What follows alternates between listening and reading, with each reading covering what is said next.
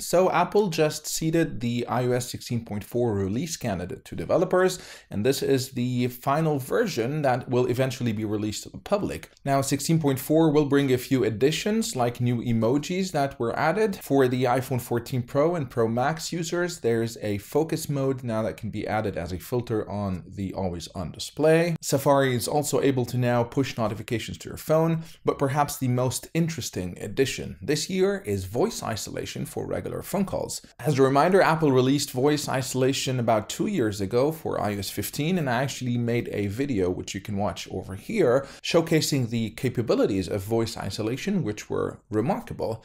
Unfortunately, that was only available for VoIP calls, so voice over IP, that is calls either using FaceTime or WhatsApp calls or any voice over IP. And people always asked how come they cannot enable this on regular phone calls? And that's because you can never enable it on regular phone calls, that is, up until today. So I figured I'd give you guys a demo on the voice isolation capabilities on iOS 16.4 for regular phone calls. Now, the way I'm going to do that, I have my iPhone 14 Pro Max running the beta version of 16.4, which has voice isolation, running the call to another phone with a voice recorder attached so you can actually hear how the voice isolation works. So let's switch that voice recorder. And right now you should be hearing me through the phone itself. I'm currently on standard mode and this is a quiet environment.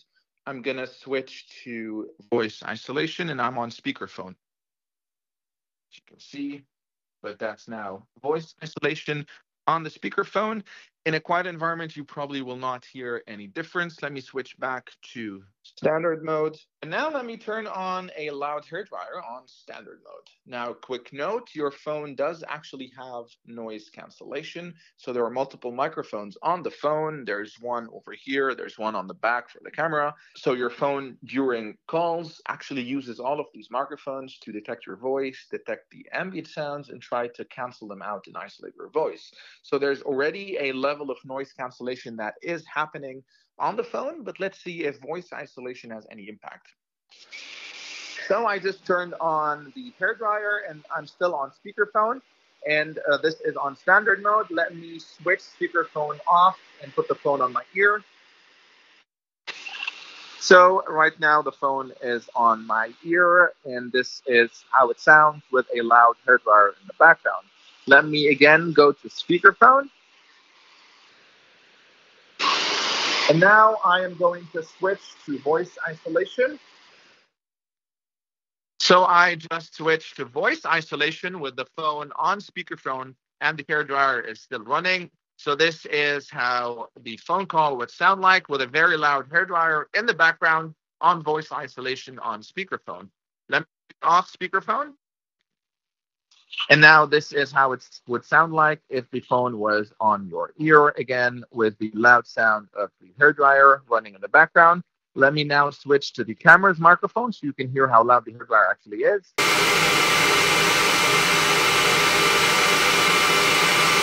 And I am back to speakerphone with the hairdryer running on voice isolation. One last time, let me switch off voice isolation and go to standard mode. So this is standard mode with the hairdryer still running in the background on iOS 16.4. As you can hear, despite the fact that the iPhone cancels out a good portion of that loud hairdryer sound, when you switch on voice isolation, it really isolates your voice, gives it more clarity, and makes it more audible. Now let's head over to a club or to my computer with my sound system to give it a stress test, an extreme test with really loud background music. So this is what it sounds like with really loud music playing in the background on speakerphone in standard mode.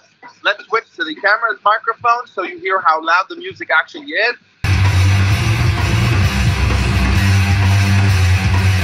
Back to the iPhone on speakerphone. Let me on my ear. So right now it is on my ear in standard mode.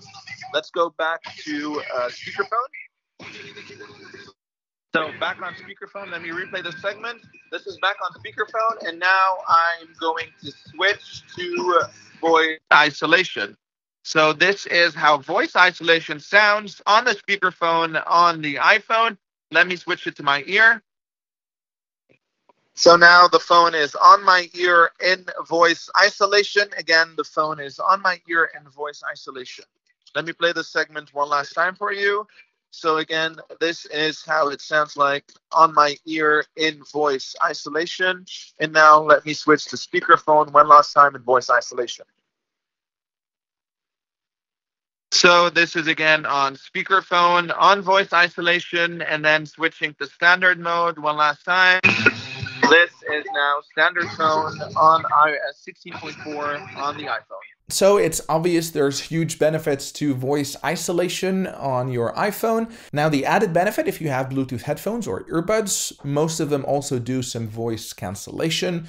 But depending on what model you have, you might not get the best microphone quality or call quality from them. The good thing is voice isolation also works on your Bluetooth headphones, and let's give that a test. I'll be using the Bose QC35s, which have an okay microphone, but it suffers a little bit in noisy environments. So let's run this test with loud music in the background as well. So now I have the Bose QC35s on, which are great headphones, but they don't have the best mic quality, especially in a noisy environment. I'm on standard mode right now, and let's turn on the music. So this is how they sound like on standard mode with the really loud music. And this is then voice isolation, and this is how they sound like with voice isolation on and the really loud music playing in the background.